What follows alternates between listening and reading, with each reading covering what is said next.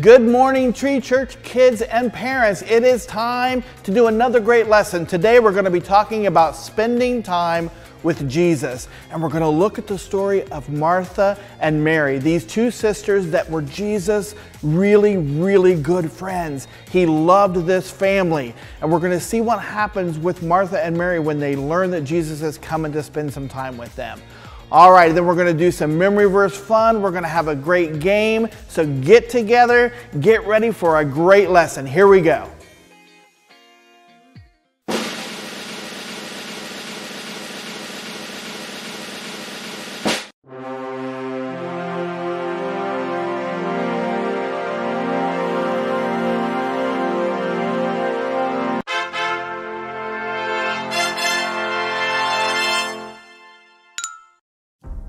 Today we are talking about spending time with Jesus. Not just talking to Him all day long.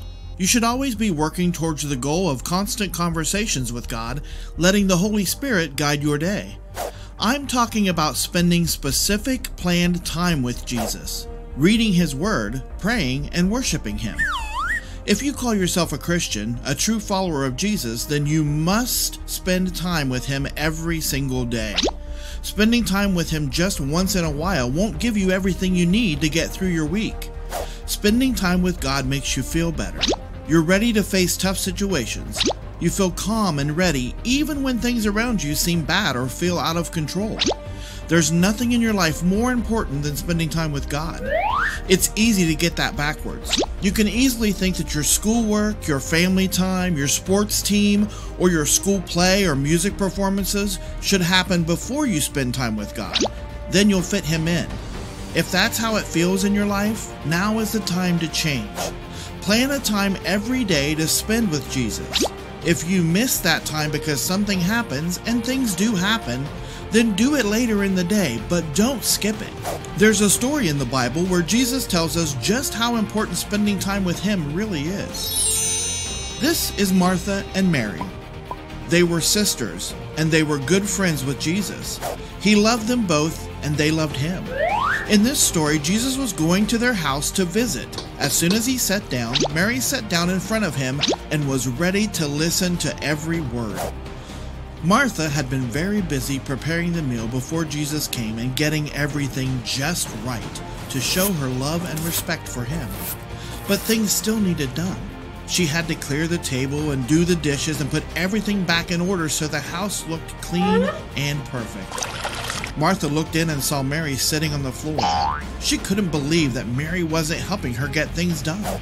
She went in and said to Jesus, "I'm working so hard to make everything perfect for this visit. But Mary is just sitting and talking. Can you tell her to help me, Jesus?" Jesus looked at Martha and said to her, "Martha, Martha." It's kind of like when your mom and dad say your name when you didn't listen very well to what they were saying.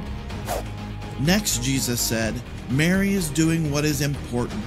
She is learning from me, talking to me, and spending time with me.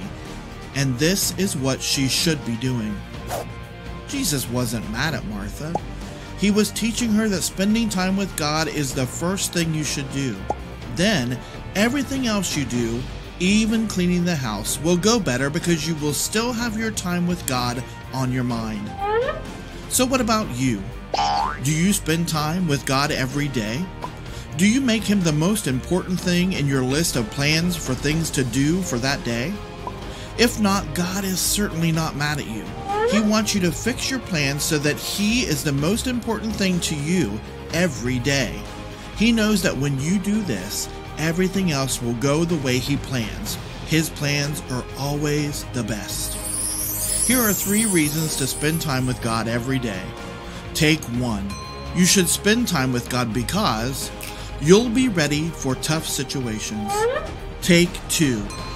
You should spend time with God because He'll calm you down. Take 3. You should spend time with God because you'll treat others better. Remember, spend time with God every day this week, and then it will become a habit. Treat others the way you want to be treated. We'll see you next week. What a great video story. So here we have these two sisters, Martha and Mary. And what I want you to remember is Jesus loved them both. It's so easy to sometimes read this story or hear this story and think, well, Martha was the bad girl and Mary was the good girl. And that is not how God saw them. God saw them as two people that he loved very much. And in this situation, that he took the chance to tell Martha, well, how you're thinking right now isn't the best thing for you, isn't what I want for you. Spending time with me is what's important. And so he wasn't saying, spend time with me and sit here, Mary, all day long and never help with the dishes and never, he wasn't saying that to her. He would have, I'm sure, if he kept going, said, yes, help Mary, treat her the way you want to be treated when this is over and once you've gotten. So what he was telling her was, put me first, Martha. And then all the other stuff, when you do it, is going to work out better. It's going to be easier. It's going to fall into place because you're going to be doing it my way and things will all come together. So spending time with him is so important. So let's go over those takes that were at the end of our video. So today they're just the reasons to spend time with Jesus. Let's do take one. Repeat after me. Here we go. Take one. Great. All right. You'll be ready for tough situations. All right, parents, I want you to say it without the kids this time. Here we go. You'll be ready for tough situations.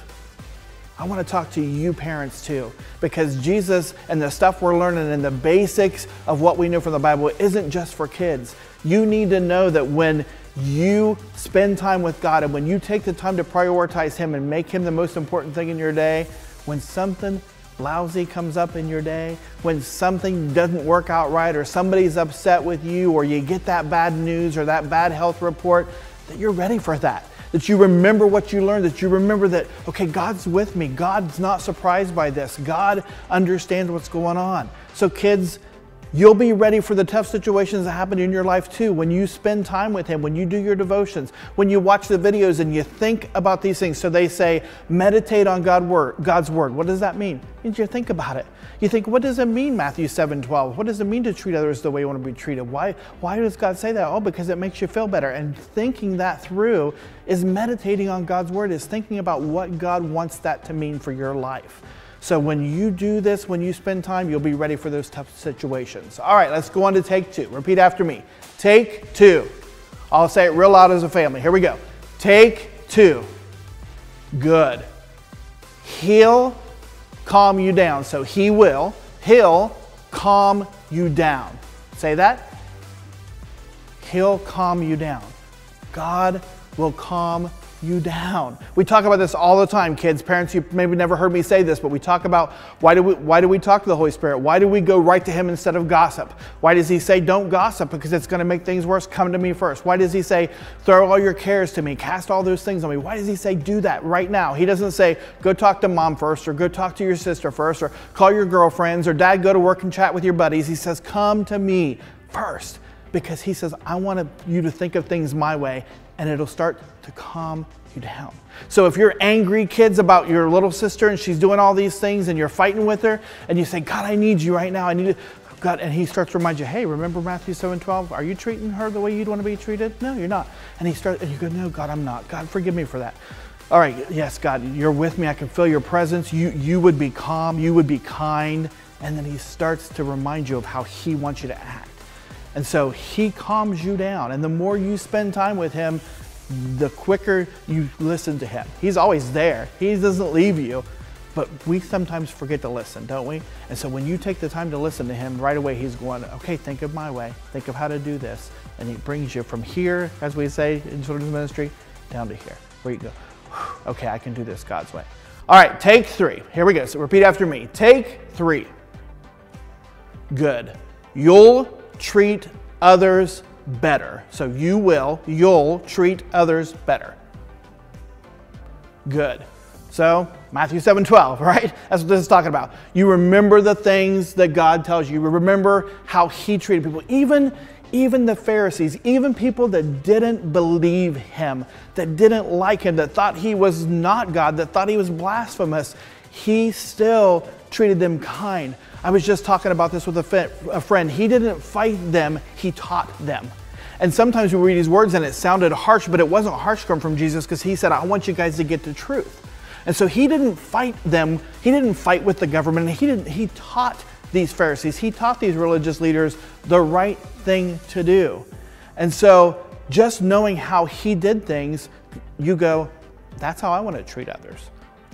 By reading the stories and seeing how Jesus lived and seeing how Jesus treat other people, you'll treat other people better. Spending that time with him helps you go, okay, that person's really upsetting me right now, but God wants me to love them. God wants me to help them. God wants me to be kind.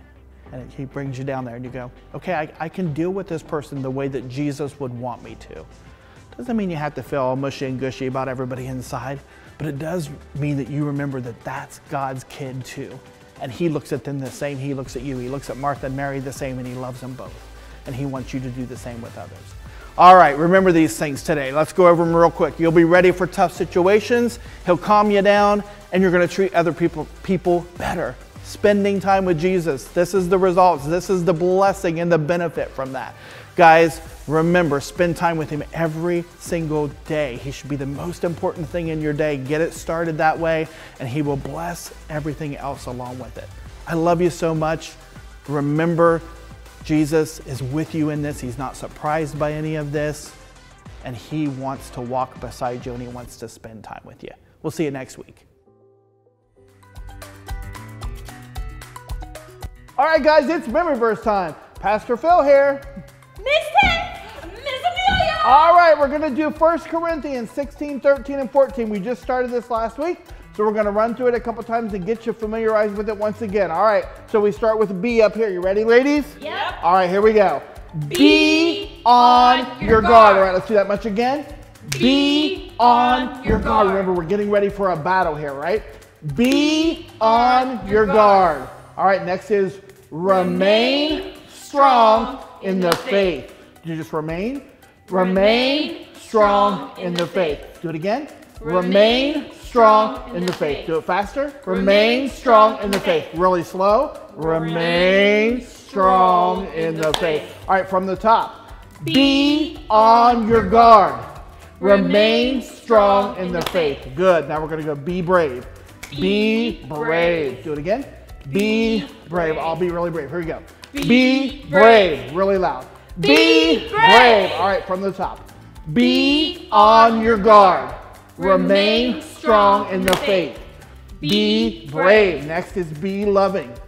Be loving. Give yourself a hug. Again. Be loving. Now we're going to keep going. Be loving in everything. Be loving in everything you do. Do that much? Be loving in everything you do. Be loving again. Be loving in everything you do. All right, let's do the whole thing, then we'll do the reference. Ready? Be on your guard. Remain strong in the faith. Be brave. Be loving in everything you do. All right, this is washing machine and dryer. Remember, washing machine's open. Dryer's open. There's towels in there that just got done washing. We're going to pull it out. First, start in the dryer. Corinthians, slam the door. 16. Now you're going to watch it go around. 13 and 14. All right, do it again. 1 Corinthians 16. Oh, come on, slam that door. 16. All right, start over. 1 Corinthians 16. 13 and 14. Watch it again. 13 and 14. Watch it again. 13 and 14. Watch it one more time. 13 and 14. Getting dizzy. One more time. 13 and 14. All right, that's fine. All right, let's do the whole thing. Here we go. Be on your guard. Remain strong in the faith. Be brave. Be loving in everything you do. 1 Corinthians 16. 13 and 14. Good job, good job. All right, you want to do a little mousy voice? Yes. Little mousy? All right, we got to get down like a little mouse. You ready? Oh, the mouse is getting old. All right. All right, you ready, little mousies? Little mousy voices with your little mousy paws. All right, here we go. Be on your guard. Remain strong in the faith. Be brave. Be loving in everything you do. For always just a little time you wash away. 1 Corinthians 16. 13 and 14. All right, good mousey. All right, Big Bear? Sure. Big Bear? Big Bear. All right, Big Bear. Big Bear voice, here we go. Big Bear voice, here we go. Be on your guard. Remain strong in the faith. Be brave. Be loving in everything you do. 1 Corinthians 16, 13 and 14. All right, one more time, Mr. Big Bear. And it's a big washing machine. All right, here we go. Be on your guard. Remain strong in the faith. Be brave. Be loving in everything you do. 1 Corinthians 16, 13 and 14. All right, good job. Keep working on it. Watch Facebook and see what the challenge is this week. Have your parents do a video. Keep working on the verse. We love you guys. We'll see you next week. Bye. Bye. All right, guys, it's game time. This game is called Who Can Make You Laugh? So you're going to sit somebody in a chair. It is their turn to try not to laugh. And then each person is going to get in front of them. You cannot physically touch them, but you can get close. You can make faces. You can say funny things. You have 30 seconds to try to make them laugh. Do a timer each time and see how quickly that person can make them laugh and see who can make you laugh the quickest. Take turns switching up with family. You're going to all be laughing. You're all going to have a blast. Have a great time. We'll see you soon. Oh, and don't forget, you gotta say it to play it. So make sure you say your memory verse either as each contestant or as a family together before you play the game. Guys, we love you and we'll see you soon.